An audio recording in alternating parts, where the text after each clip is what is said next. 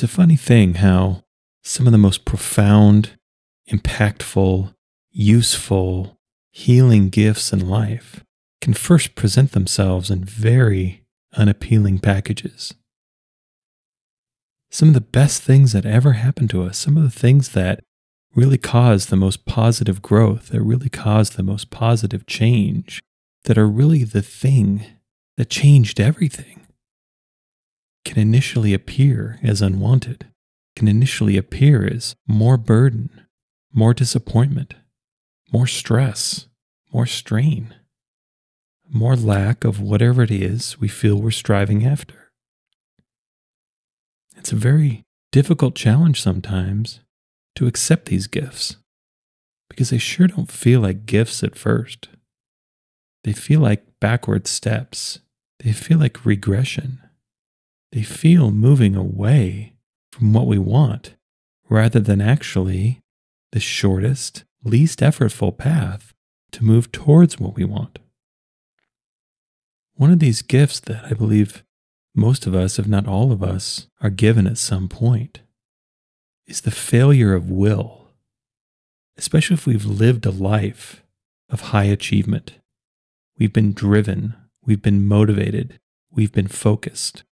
We're the ones who do. We're the ones who get things done. We are the creators. We are the architects. We are the ones making this experience that we're having. Perhaps we even take great pride in this. We take great pride in our independence. We take great pride in our self-sufficiency. We take great pride in the fact that we can do it ourselves. We don't need anyone or anything. We're unencumbered. We're free.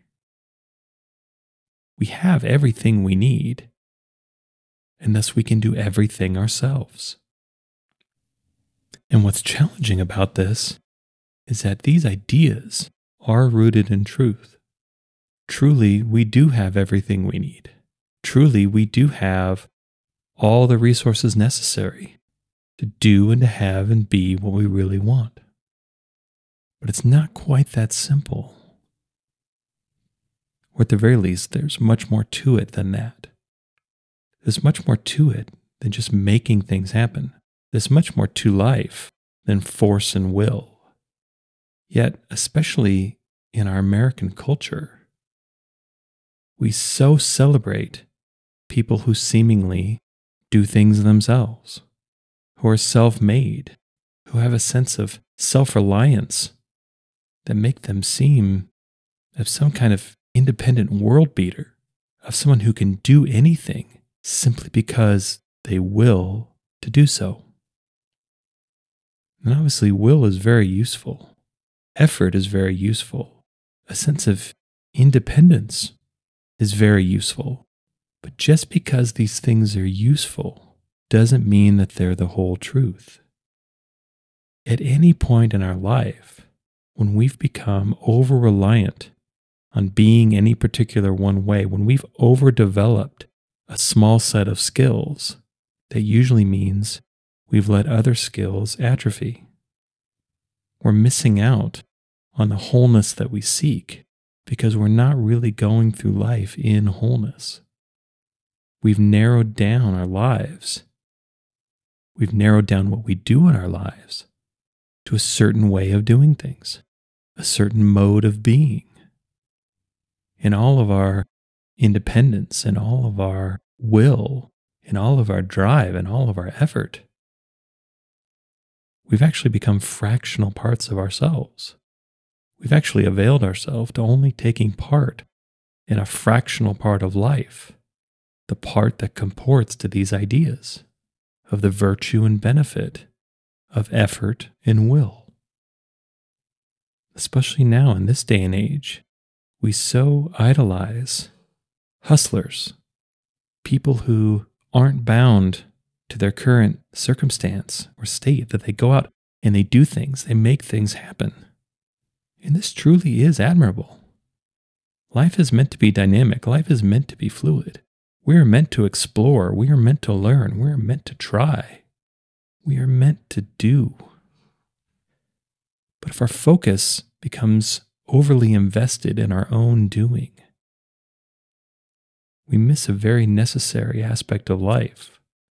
We miss a very necessary and enriching quality of life that actually extends far beyond doing. Because when we think about our doing, when we think about our effort, that really is the last step. That's the last step in the expression of energy. Because we ask ourselves, why are we doing what we're doing? Well, the simple reason is because we want to. Well, this idea of want, what does this really mean? Want is the sensation of energy, is the feeling sense of some sort of change that we ourselves would either like to express or like to see expressed. All action, all behavior is the expression of energy. And we as the actors get to choose which energy we express. We get to choose which energies we align with. We get to choose what flows through us. And if all of this energy that we're expressing is self-generated, is coming simply from our own thoughts and beliefs, wants and needs, for how we want to be, for how we want our life to be, for how we want to be perceived, for the status that we want to attain, for the life we want to live, for the person we want to be, as defined through our own ideas of good and bad, worthy, unworthy, enjoyable, not enjoyable. If our entire life expression is simply flowing out of our own thinking, our own desire to be something, to achieve something, to attain something, then we're missing something. And maybe this isn't inherently obvious, but at least to me, when I think about these ideas, the thing that I feel is missing when I get too overly involved in my doing and too overly involved in my achieving, too overly involved in my attainment, too overly involved in my action, I'm missing the part of me that receives. I'm missing the part of me that wants to give, that wants to be of service, that actually wants to cooperate. That to me, when I get overly involved in my doing and my action, that feels far more competitive than cooperative. I feel like it's far more about me trying to win something, me trying to capture something and keep it, trying to sequester something as mine and only mine and not anyone else's. And when I find myself in this state, honestly, I find myself having gone a bit astray. Definitely, I find myself incomplete because I'm not really expressing the energy of life. I'm not really expressing the energy of creation. Most of the time, I'm expressing the energy of my mind. I'm expressing the energy that conforms and comports to whatever identity I have assumed. I'm not trying to create more creation. I'm trying to create more me. I'm trying to be a bigger me. I'm trying to be a more important me. I've become isolated in my own individuality. Unconsciously, I've decided that I know everything that's right for me, that I know everything that's right to do, and I'm going to do everything I can to make that so. But these are just ideas. Oftentimes, these are just ideas fed through my own base desires, through my own vanity, through my own greed. Perhaps these desires are generated and fed through the need to undo or override some insecurity, some deep-held belief that I have that how I am is not enough, that what I'm doing is not good enough, that there's somewhere that I'm judging myself lacking, that I'm finding myself of want, and I'm doing whatever I can to cancel this out. I'm doing whatever I can to undo this. But again, this, at least to me, feels very self-centered. Feels like I'm doing a lot of work to reinforce my own identity, reinforce my own ego, as if I'm constantly endeavoring and striving, prove myself to myself. And this sounds like compulsion. Perhaps this sounds like addiction. This sounds like doing things simply to undo something else. And as long as there's this conflict within us, as long as there's this constant push and pull, we'll never really progress. And we can see that, right? As long as we're warring against parts of ourselves, as long as we're warring against life, as long as we're continuing to feed some sort of conflict, progress will be stunted. Perhaps progress will be completely stalled because we're not actually moving forward. We're not actually growing. And we're not actually moving forward, and we're not actually growing because we're not actually whole. We're not actually whole within ourselves. Whole within ourselves, below our thinking, below our ego, below our identity, into something deeper, into something more real, into something more true. We're fractional, we're split. And we're not actually whole in life either. We've split ourselves away from life. We've decided we're above it. We've decided it's in the way. We've decided it needs to be conquered. And that we'll live the life we want if we can get life to submit to our will, to our wants, to our vision. And again, the nice thing about this attitude, the nice thing about doing this, especially for a long period of time, is that it will eventually fail. Our will fail us. We'll get ourselves into situations where will is not enough, or we'll tire ourselves out. We'll burn out because all of our energy, all of our action has been self-generated. It hasn't been life flowing through us and expressing itself. It's been our ideas about ourselves expressing themselves. We've broken the circuit of life energy flowing through us and has simply decided to recirculate our own energy instead. But our own energy is finite. No matter how important to us this striving is, eventually we will run out of energy. Eventually we will fail. And at those times, at those moments, that's when this gift presents itself. Because it gives us a doorway, it gives us an opening, it gives us an opportunity to think about trying something different, to take a long, hard look at ourselves, take a long, hard look at how we've been, at what we've been doing, and ask ourselves, is this really me? Is this really what I want? Is this what I'm really here to do? To put it another way, is this what I'm called to do? Because this idea of pondering a calling forces us to ponder something outside of ourselves, outside of our own ideas, outside of our own self-centeredness. And to really think about our role, our contribution to a greater whole. This is why a lot of us embark down the spiritual path to begin with. Because frankly, our self-centeredness fails us. Our independence fails us. We realize that there are limits to the value being alone. We realize there are costs of being alone. Because when we're our whole selves, when we are united with not only who and what we really are, but with the life energy that flows through us, we're never actually alone. Being alone isn't so scary. Solitude isn't so uncomfortable. Quiet isn't so maddening. Because when we're connected with something deeper, when we realize that we ourselves are the vessels and expressors of life energy, then we realize it's kind of impossible to ever be alone.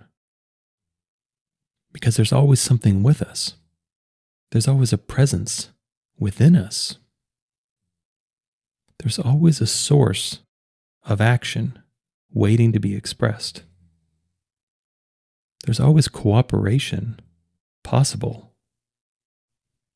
There's always access to something far greater than ourselves if we're willing to look, if we're willing to listen, and if we're willing to act on what we learn and observe.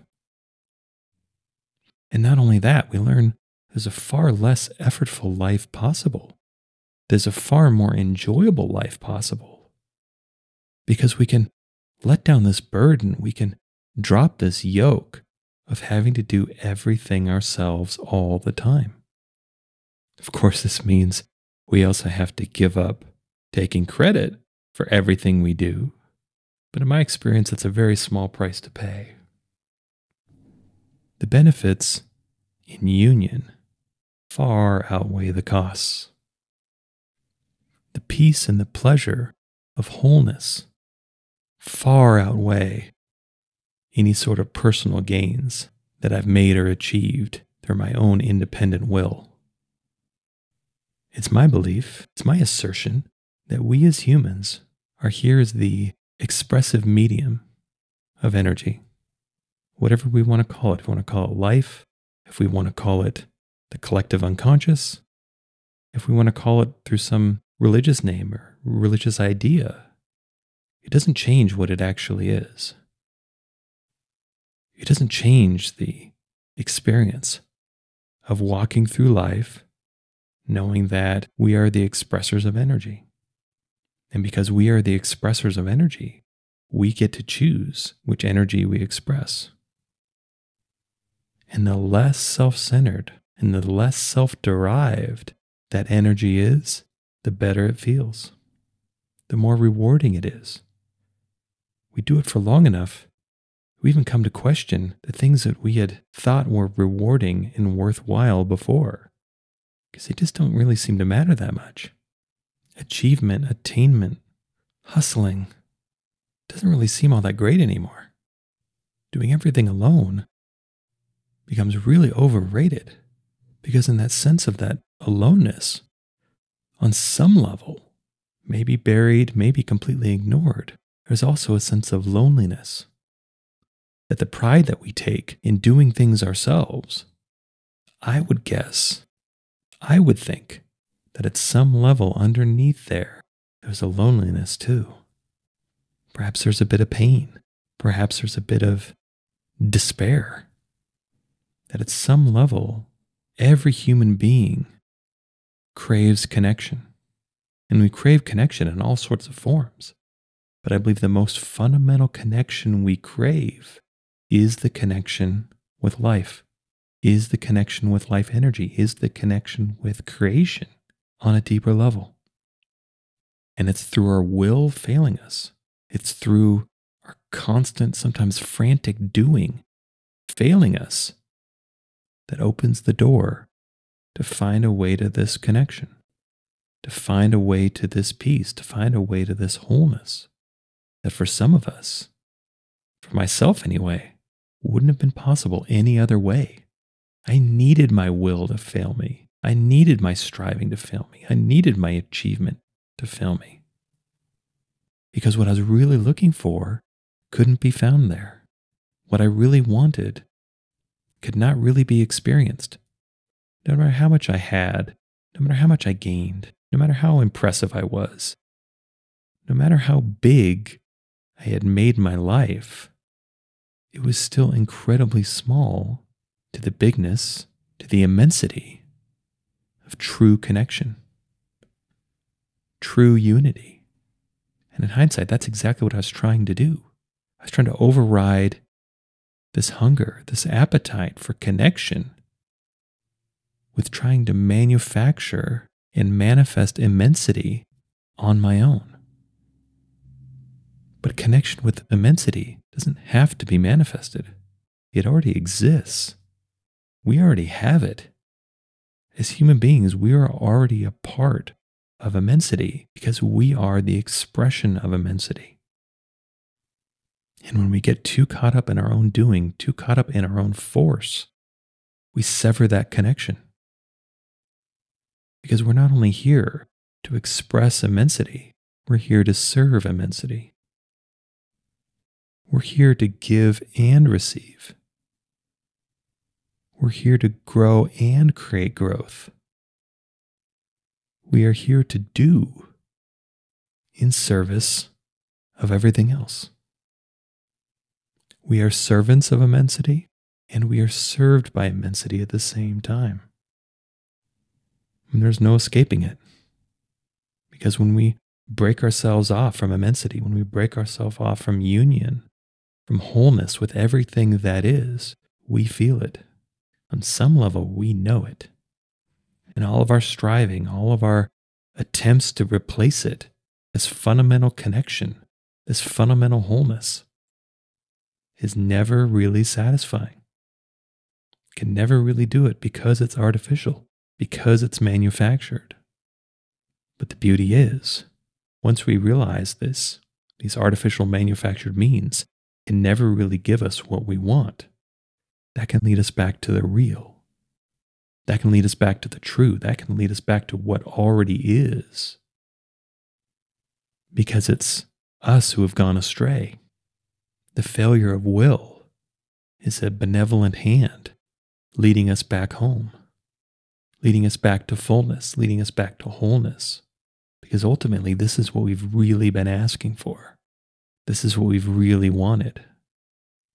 And for whatever reason, we haven't been willing to listen.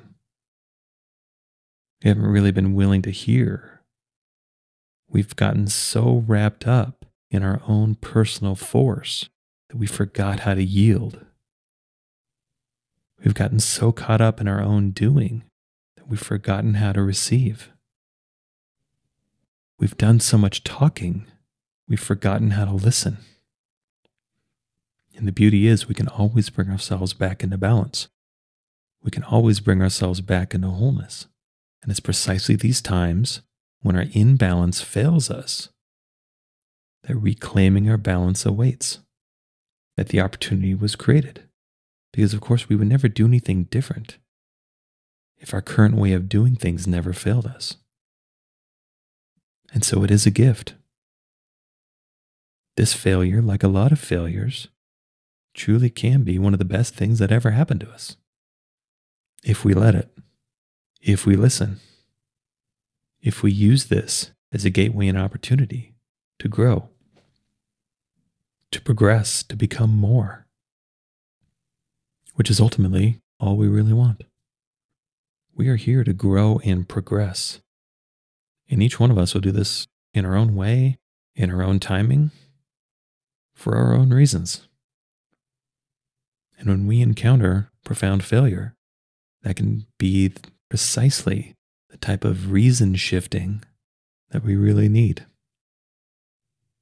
Again, this can actually end up being the shortest, least effortful path to get where we really want. But it seems like a setback. It seems unwelcome. It seems unwanted. Because that's not what we thought. That's not what we expected. But if we can use these type of experiences to learn that there's more to life than just our thinking. There's more to life than just our expectations. There is way more going on here than we think there is. And if we can become open, if we can stay open to what life actually is, what life is actually telling us, what life is actually asking of us, what we are actually asking of life, then we can make progress.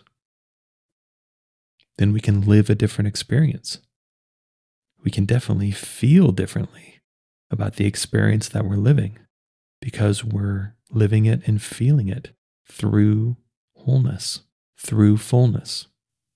And so if we find ourselves overly reliant on doing, overly reliant on will, overly acclimated and attuned to force and making things happen, then maybe these are useful ideas to ponder. Maybe we can ponder the usefulness of more listening, more receiving, more cooperation, more service, more giving.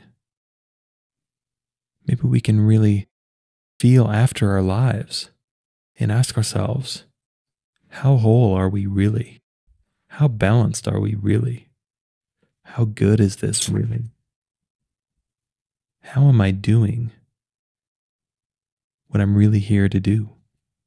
How am I living the life that's really mine? How am I a part of immensity? And how is immensity a part of me? And if we've come to the point where our will or our doing has failed us,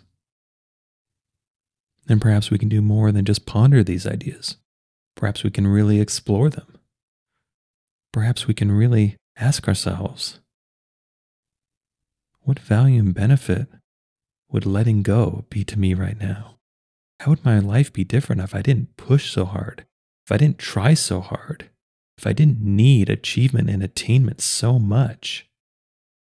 And then see where that leads. Try something different. Instead of so much doing, try being. And not only being as an individual, being as part of a collective, part of a whole. Reestablish those roots and those connections with everything else, with life, and grow and express from that place. And see what happens. Contribute to life and let life mold you as well. Create and cooperate.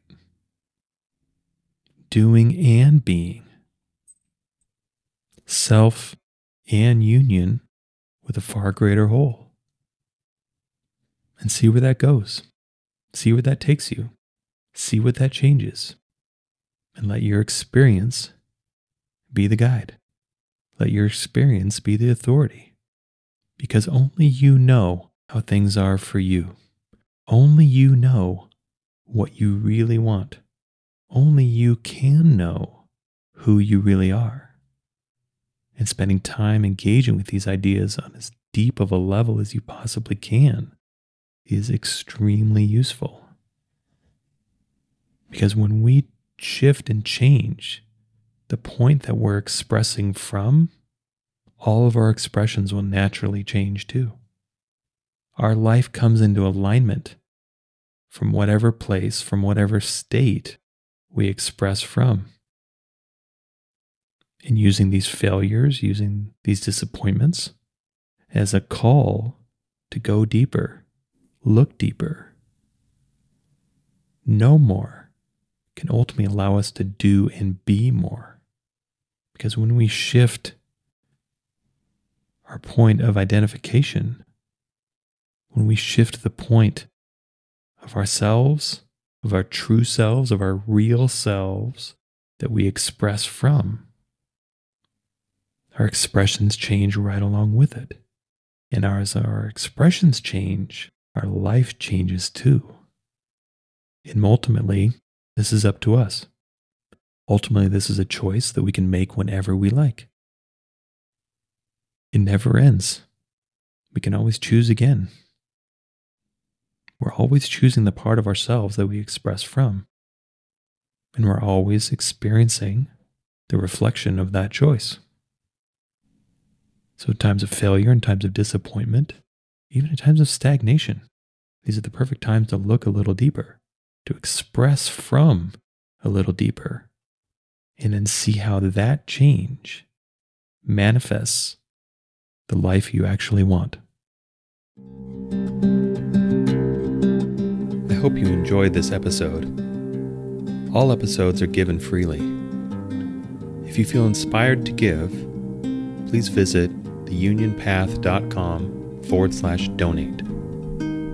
If you have a question, you can contact me at theunionpath@gmail.com. Take care and all the best.